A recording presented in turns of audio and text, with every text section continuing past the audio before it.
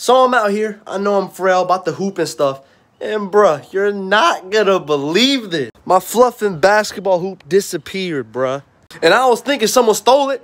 I was about to call the police or whoever handles stolen hoops. But no, I called my parents and they threw it in the trash. Like, I hate them. I hate them. What am I gonna do now? Run? Like, I don't play soccer or football. I don't kickbox anymore. MMA, but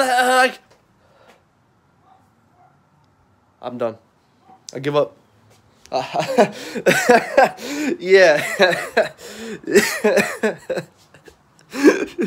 It's horrible, bro. I'm sick, friendless, maidenless, and now I'm hoopless, bro.